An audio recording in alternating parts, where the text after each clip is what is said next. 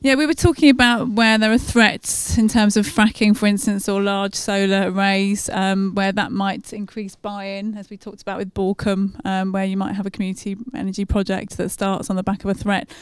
But some on the table felt that was a little bit too negative, and that maybe it's better if it's a positive thing where there's a tangible benefit for the community. The key area for us was the money and the return on the investment for people, and to be able to demonstrate that return on investment. And we were talking about a project in Clevedon area, which our colleague was involved in, where there was a tangible return, and that was largely down to the fit and the level of the feed-in tariff, and that was considered vital in getting these projects off the ground. And also we talked about how there's a direct benefit for the community in terms of cheaper electricity if the scheme is connected to the grid. But we talked about the challenges with that, because very often there isn't the infrastructure for cabling in a rural area, and there are costs and challenges in actually getting the projects directly connected to the grid. We also talked about schemes which might encourage people, such as the rent-a-roof scheme, where companies put solar panels on householders' roofs. The householder benefits from cheaper electricity, and the company gets a feed-in tariff, so it's kind of a win-win, but there are legal complications with that, with putting solar panels on people's roofs. We also talked about how the return can be maximised by promoting energy efficiency, so where there are allied measures like loft insulation, window insulation schemes, so to show that people can save even more money by putting in energy efficiency. We talked about ground source heating, how that can be used, say, for village halls, which further reduce costs. We also talked about the fact that in many rural areas the heating is powered by oil, which is very expensive for people, and that actually a really good promotional aspect might be cheaper heating through electricity, if that could be done, and it would be a really good target people with oil powered heating to perhaps sell the benefits of solar panels and electricity that way. Another good way of getting buy-in, we thought, was by young people lobbying, and the influence of young people, because they learn about climate change at school, and they may well be more sort of enthusiastic about those sort of issues. And we were talking about a project in Hackney where there are 10 young interns from the estate who are paid to work on the Hackney Energy project, which is a really interesting project my colleague here spoke about. And those people, young people, are paid for by grant. So they're very involved. They talk about the project to their parents, their aunties and uncles, their family. They sort of have an influence that way. Anything else colleagues wanted to add that I've forgotten? No? That's okay. Yeah, sorry. Yeah, we didn't. Energy. Yes, colleague. Yeah, just very briefly, benefits. So ensuring benefits are delivered. We talked about political leadership, support from government, but also allowing grassroots projects to flourish. And another way of ensuring benefits are delivered is that you have the feed-in tariff that's currently on its way down, but that's critical. And the financial support for these schemes is critical. Maintenance contracts being right, problems expedited properly, reducing risk, insurance, making that known to people, and basically getting information out about maximising returns and reducing expenditure and risk. We talked about another project in Hackney, which is where the benefits, financial benefits from cheaper electricity, are put into a community benefit fund. So that money can be used for other projects in the community, which we thought was a really good innovation, and which we'd like to know more about. And also the educational benefits for young people and for everyone really on climate change. And we thought that was a particularly good sell in areas prone to flooding. So, the tangible benefits of reducing climate change and reducing flooding risk. So to kind of get those benefits delivered for people. The first point is actually what a lot of people are alluding to as well. It's trying to bring it down to the personal level. What gains will they get from the scheme? And also I think try to communicate to people as well what pain they might get from the scheme as well by joining in it. A lot of people like a challenge, and if you can find people in your community who do like a challenge, it's really good to get them on board, because you do need legal advice, you do need accountants, you do need people with communications expertise, and you do need people who just do things, particularly actually prepared to grind away and actually get the bills out to the people you're supplying electricity to, etc.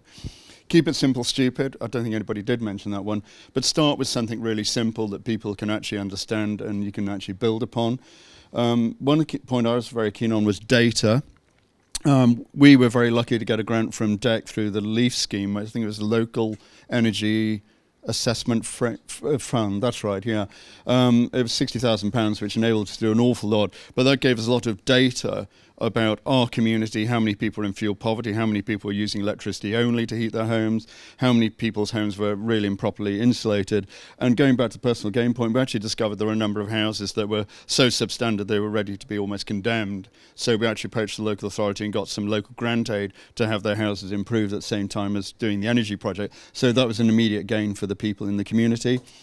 Clear phasing, somebody talked about a business plan, that's a similar sort of point. You know, let's get one simple solar PV project off the ground, let's expand that, let's look at the social housing need, maybe you can then look at a windmill, you know, where do we go from there? Perhaps we can do some biomass firing at the local school, but by having that phase plan, it's like running a business. You start off with your groundwork, you've got the confidence of your local community, you've got your first £28,000, and then how far can you really go? What other grant aid can you attract as well? You know, Marks and Spencer's, Centrica. It's absolutely amazing the amount of funds that are available out there if you really scratch the surface.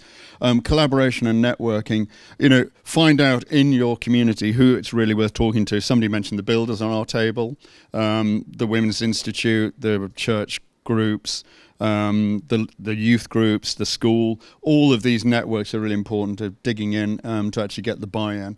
But, you know, talk to people. People will know who the networks are. Even the GP, for example, will have a very good idea of who makes things work in your community. On making sure the benefits delivered, it comes back down to the business plan again, as somebody mentioned. Clear statement of the community payback. I mean, in our instance, we promised, sorry, I keep saying promise, shouldn't use that word. We say we're going to aim to give between 3 and 5% investment return, but it'll be down to the membership of the Industrial Provident Society to decide at its annual general meeting what the dividend will be. So we're quite clear, and we've done our very best to communicate in simple language what the business plan is. Good communication. We have a quarterly church magazine, we have a quarterly parish magazine. Nobody tends to read that as far as we're aware, but we do have quite a nice thing which goes out from the energy group, which is about how to save money, how to actually benefit from the things we're doing on energy. You know, for example, bulk oil buying is something you could look at maybe, where you've got a lot of oil. Consumption. That was something we set up right at the beginning, and that became hugely advantageous, although some people naturally said they could buy oil cheaper elsewhere, but it did kind of work. One point that people haven't mentioned is absolutely vital on making sure the benefits delivered. You need a good, strong team. You do need the multi-skills in it, and you need to make sure you've got a good, I'm going to say chairman, I'm allowed to, a good chairman to actually make sure that people you know, are pulled together and work together and are told when they're missing a deadline. You know, you've got to get your business plan ready by next Tuesday. So somebody who's going to kick butt is actually really important. And if you do have differences, and you're bound to as a group of volunteers, it's somebody who will actually help you sort out those differences between the group as well. And then obviously what we're going to say back to you, because there's always a payback on these things, is we need bodies like CPRE, Community Energy Association, to help us get a stable legal framework together from government. I was saying, I think it was autumn last year, the government said through the FCA it would review all the Industrial Provident Society legislation. Well, what did that mean to a group of 6 people in Suffolk having just set up an Industrial Provident Society? It sounded like a nightmare.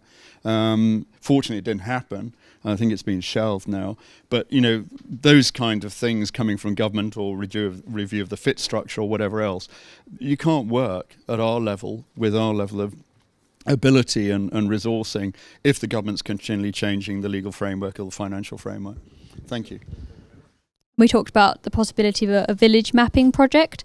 So you look at a particular village or a town, and you see which areas would be good to allocate renewable energy, such as solar panels and that sort of thing, and which houses they could go on or which community buildings, just to really get ideas flowing and get people involved. And the second thing that we thought was important was to make the economic arguments really clear, so that it's not just a company coming in and taking the profits elsewhere, but some sort of way of a community payback scheme, so that they're making money from them, they're owning these renewable energy sources, and that might be a good way of persuading them. With regards to how to make sure that these benefits are paid, we talked about the need for a protective structure. So you could have like a contract or something, a written contract of what returns are to be given to the community, when money is to be paid, that sort of thing. And we also talked about the need for long-term biodiversity monitoring to see if the claims made about what the biodiversity improvements would be, where you have solar panels, for instance, on those pasture land, and if it is actually delivering those biodiversity